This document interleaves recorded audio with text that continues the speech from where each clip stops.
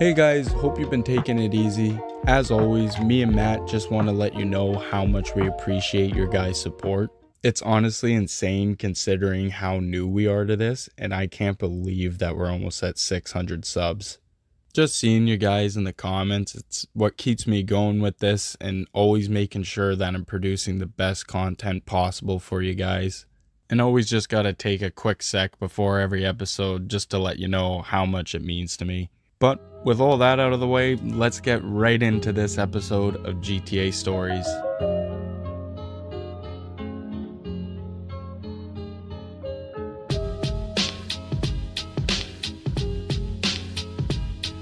The story we're going to cover today is an important part of Toronto's history because it would lead to various effects on how the media portrays street gangs as complex criminal networks committing homicides throughout the city to further their illegal enterprises, when in reality are usually tight-knit crews of teenagers involved in revenge killings. This case would also further the ideology of young men inheriting a cycle of violence as the world around them failed to understand their plight of growing up in such hostile environments. The police had evolved their tactics from this point on how to build cases around young men involved with street gangs. Because today we're taking a look at the personal account of Jason Wisdom, who faced an onslaught of charges, with the courts hell-bent on proving him guilty of committing a homicide during a turf war. Jason Wisdom, otherwise known as CD, grew up in the Galloway neighborhood within Scarborough and would be influenced by this area from a very young age. He was born in 1985 in Scarborough and would come from a middle-class family, and he noted from the time he could remember was exposed to seeing young men in his neighborhood being involved with various criminal activities.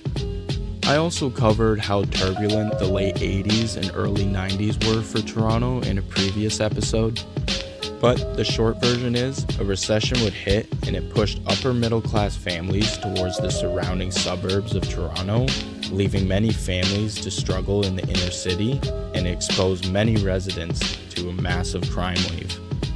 This fact is important because Jason would note growing up, nobody in his neighborhood had nice possessions and all seemed to struggle financially, except for the drug dealers and pimps decked out in gold chains, brand name clothing, and always had a new pair of shoes to boot.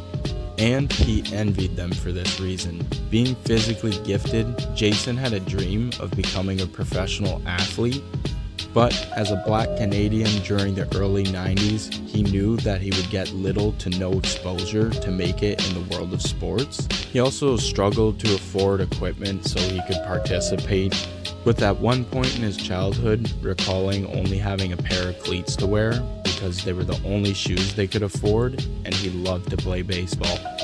Galloway, the area that Jason grew up in, would have multiple tight-knit crews made up of predominantly young Jamaican immigrants that had a significant amount of influence in Jason's neighborhood.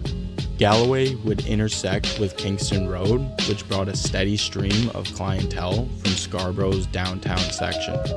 Along Kingston Road were motels used by these influential crews, rampant with prostitution and drugs.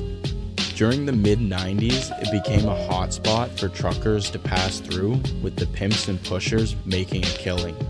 Jason described Scarborough to be a much safer place in terms of gun violence than it is today. They all had their own stream of revenue, and back in this time, there were no divider lines within the city being able to move freely. In Jason's words, he said there was no op block like there is today, probably referring to the surrounding hoods like Orton Park and Malvern. In 1997, Jason would get involved in the street life himself. Being only 12 years old, he said that he'd seen nothing wrong with it, considering it a business opportunity, and with no other tangible prospects in life, he viewed it as a way to better his situation. His friends would be a couple years older, with Jason being the youngest of the group. He always was big for his age, so he never seemed out of place, and by 1999, at 14, he started selling drugs with his friends. Jason was physically intimidating even to the buyers, which usually were double his age. Through the years, the police cracked down on crews contributing to Kingston Road's underworld, with many young men that Jason looked up to either going to prison or being deported. The younger generation would fill the void in the streets, but with the police ramping up patrols along with numerous other raids, the streets became too heat for dealers, and this would create competition between the pushers throughout Scarborough as they spread out their operations. Jason continued his education and kept playing baseball. He also loved hip-hop and would be nicknamed CD by his peers. He would use this nickname as an alias while hustling in the streets, and this added to his street persona. I also made a video detailing how dangerous Galloway was in the 2000s when tensions began to brew with a neighborhood to the north of them known as Malvern. The police struggled to string together majority of the shootings suspected to be involved in the turf war, but were able to prove rising tensions in the area with there being an increase in homicides. Between 2000 and 2002, the police had labeled many homicides that occurred in the Galloway area as victims of a drug war. And to this day, majority of the homicides remain cold cases. The police were unable to prove who killed these men, but still considered them to be casualties of street gangs. Law enforcement also created the name of Galloway Boys in the late 90s, reporting it to media outlets when crimes were covered from the area. There supposedly was a crew that went by the name of the Galloway Posse to pay homage to the Jamaican immigrants that used to run the area, with these immigrants also calling their crews posses, but it wasn't as complex as the police made it out to seem. And it's assumed the Galloway Posse would adopt the name given to them by the media and shorten it to G-Way to avoid detection. As criminals like Jason adapted to their increasingly hostile environment, it would lead to them committing robberies as it became more lucrative than selling drugs. And shootouts would become more commonplace throughout Galloway and Malvern. Jason detailed that most days would consist of him smoking weed and slinging drugs while hanging out with his friends, but did see how dangerous the streets were becoming, and as things escalated, Jason would be caught in the middle. On October 10th, 2002, a known drug dealer to police would be murdered, which was Norris Allen, age 21, who was a resident of Galloway, would be sitting in his car listening to music when around 1:40 p.m. his vehicle was shot several times, leaving Norris Allen dead. This homicide is suspected to lead to another daylight shooting at an intersection between Finch Avenue and Nielsen Road, which occurred on March 3rd, 2004. Brenton Carlton, age 34, and Leonard Bell, age 43, were stopped at a red light when they were approached by another vehicle that unleashed a hail of bullets at them. Leonard Bell would be severely injured, with Brenton Carlton being killed during the shooting. Both men would be returning from work and had no involvement with any street gangs. The police believed after Norris Allen was killed, who they suspected of being a high-ranking member of G-Way, that the murder led to a subset known as the Throwbacks to be formed by Tyshaun Riley. They assumed the Throwbacks sought revenge against members of the Malvern Crew, another gang that formed in a very similar fashion, with having a similar system of loose-knit crews banded together under one neighborhood. The Throwbacks was the crew that Jason was a part of, and the police would use emergency wiretaps on the gang that were approved by the courts due to how many innocent people had been killed, along with the recent shooting of Brenton Carlton. Emergency wiretaps are usually used to prevent further danger, but the police would use them to investigate the Galloway Boys, and would use the same tactics as they did in the past, with using citizens of the city to be the next victim so they could gather evidence against both gangs. 2 innocent teenagers would be shot while the police were extensively investigating the Galloway Boys. with over 13,000 lines of dialogue being recorded through multiple wiretaps that were placed throughout trap houses, cars, and other key locations that could have been used to prevent the shooting of the two teens. Jason, unfortunately, ended up on a lot of these recordings, and he was also involved in a robbery gone wrong in June. While under investigation, Jason was recorded for 2 weeks detailing an inside job that would occur at a Money Mart in Pickering, with all of this happening more than 3 months after the murder of Brenton Carlton. Jason would arrive with his friends at the Money Mart, and as they began to hype each other up while casing the building from the outside, they leaned up against a black Dodge Durango. Gauging the Money Mart from this position, all they had to do was enter the back door, which was left unlocked for them, and would be in and out without a hassle. They began to cross the street towards the Money Mart when the black truck they leaned up against flashed its lights. Dozens of sirens, choppers, and numerous police cruisers would close in on them. Jason was arrested but was released shortly after and was given a court date. Another 4 months would pass, with law enforcement gathering a mountain of evidence, raiding both Malvern and Galloway on October 1st, 2004. Jason recalled that it felt like any other day, with riding his bike to a McDonald's nearby, when he then decided to go to a friend that was living on Danzig Street. Jason got to his friend's house, but it had been raided and trashed by the police. They laughed together, and Jason would joke around about the situation and hang around for a little while longer, but then would get back on his bike to go see 2 other friends, known as Smokey and Sledge. When he arrived, they informed him that the police had been carrying out raids all over Scarborough within Malvern and Galloway. Jason began to feel nervous now. They turned on CP24 and Jason's face was all over the screen. It read, "Wanted for connection to a homicide to benefit a criminal organization." They would watch the TV in shock as Jason's face appeared on every news channel. Another would read, "Wanted for participation in a illegal organization," which is basically the Canadian version of a RICO case. Jason couldn't believe it. His family were ringing his phone down. Completely panicked, he decided to go home and gather his thoughts.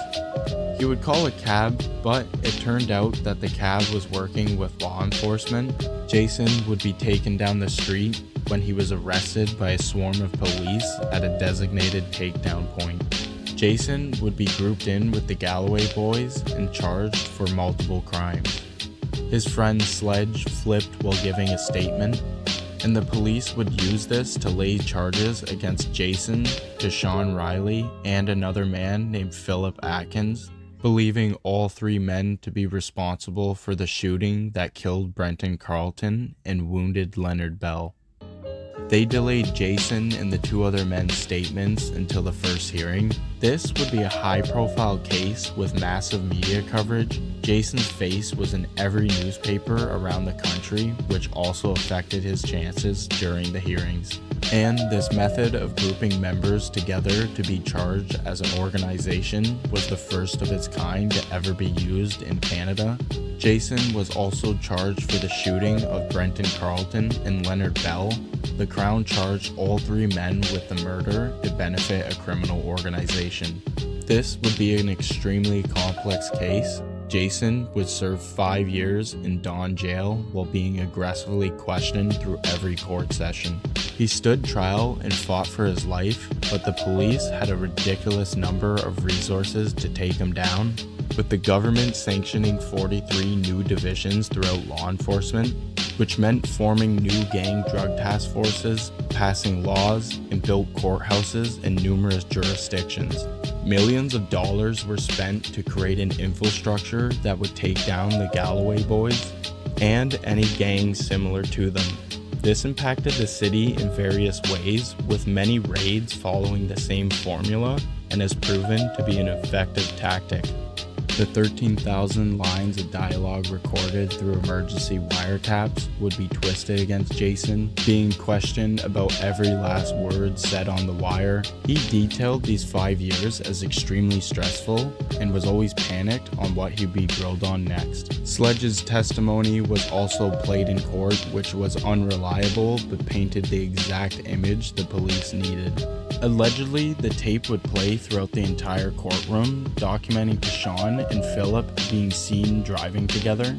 The tape then suddenly cuts out, then cuts back in, with Sledge retracting this statement, and says that he also seen Jason being dropped off at the trap house as well, where he then said that Jason detailed following a Ross or Rastafarian looking man, who are usually known for sporting long dreads.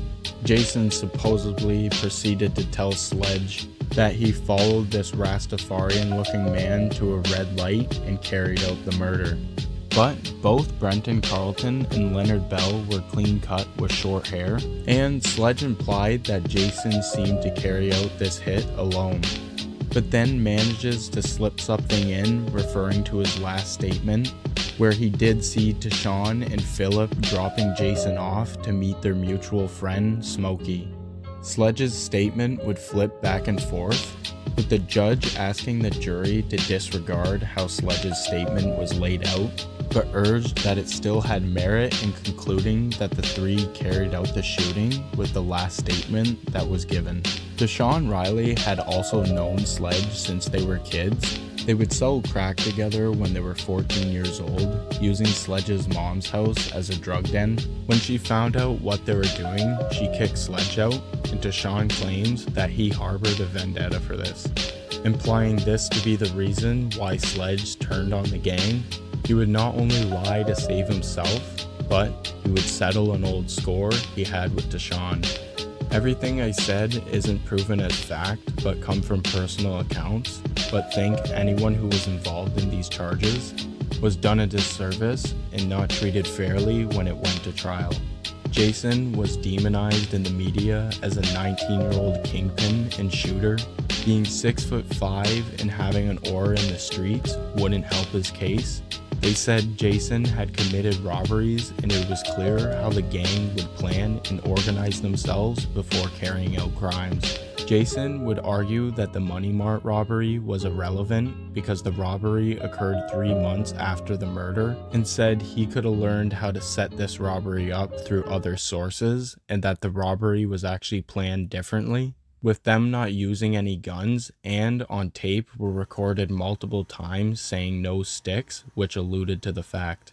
This was still used to charge Jason, and all three men had separate pieces of evidence that the court believed, when put together, it proved these men to be connected to the murder, and all three of them were charged for the homicide. The way the case was laid out meant that they were charged with participation in an organization, murder, and attempted murder, with Jason also being charged with another 2 counts of attempted murder. Basically, the sentence was 18 years, but to be served consecutively with another life sentence. In all, Jason would be sentenced to 45 years. Tyshaun Riley would be charged for the shooting of the 2 teens while under investigation, and was sentenced to 3 life sentences to be served consecutively, adding up to 65 years. Jason was sentenced to life in prison in 2009 at the age of 24 years old.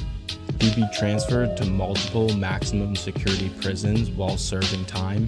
Jason and his family were crushed. His time in prison was extremely traumatic. He had become extremely desperate to survive, crossed between how far he should go to live and without losing hope on ever proving his innocence. After he was there for so many years, his family and friends stopped coming to see him. He didn't feel any animosity, just as if he had already died and the world was simply moving on without him. On separate occasions, he witnessed multiple stabbings. Inmates would threaten guards during small-scale riots, with them being shot in return, and Jason feared how he would die in prison. He had been tear gassed multiple times during these riots, with also seeing 7 inmates in total being shot. With one occurrence, an inmate was struck in the head with a bullet, killing him instantly. Every year that passed, Jason would change, but he also educated himself on the law, never losing hope, and was focused on proving that he wasn't given a fair trial. He appealed that the proof given to find him guilty was insufficient, and with the courts including the separate robbery had demonized him, making a case that it added to his persona as a gangster and felt that it stood on grounds for a mistrial. All evidence used to charge the 3 men came from personal testimonies. Leonard Bell, unfortunately being the most important of them all, said he didn't remember who shot him and his friend, but stated that he was satisfied on how the case was concluded, saying the streets felt safer with all 3 of them behind bars.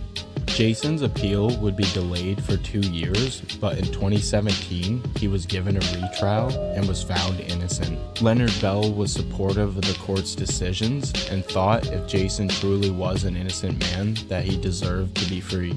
Jason is a completely changed man, but did say his past is a part of his life and has made him the man who he is today, and doesn't know how his life would have turned out if not for going through this experience.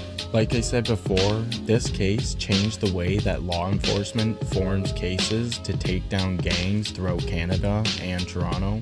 Jason Wisdom wasn't a perfect guy, but I hope with telling his story, it adds another perspective on how people get involved with living a life of crime.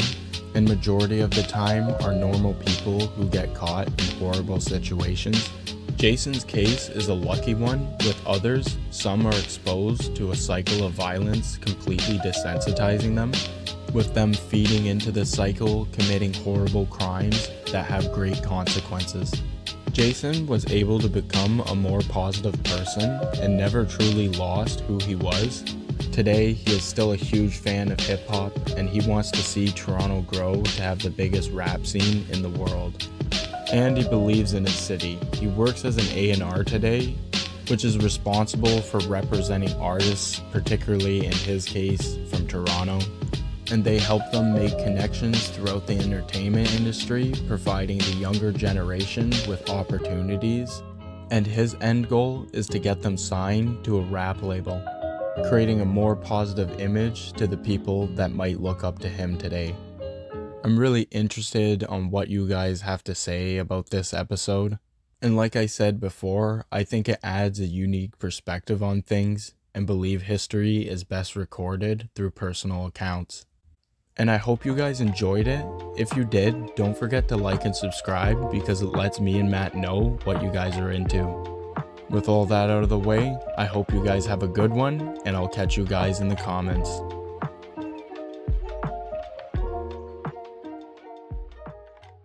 Since I was young, I knew that I had to sell drugs to fucking get by. I knew that I had to rob people to get by. I knew that you live by the gun, you die by a gun. But the main thing is you still need to have your gun because people might blow your fucking face out of the frame.